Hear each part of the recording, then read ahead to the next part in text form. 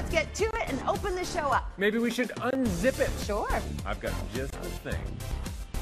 You know, I'm kind of thirsty. Perfect. Our next story is all about a group of people that spend their weekends bar hopping. I don't think that means what you think it means.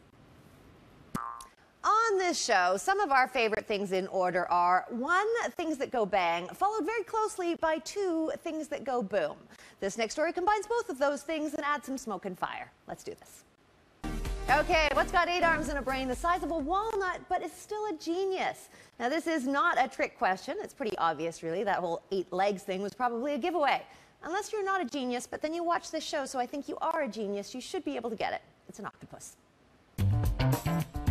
Okay, we're playing with some remote control cars now, but I'm not talking about those little toy cars. We're kitting out some full-size sedans for this round of Smash 'em and Crash 'em. The go-kart is all grown up, faster, but most importantly, crazier.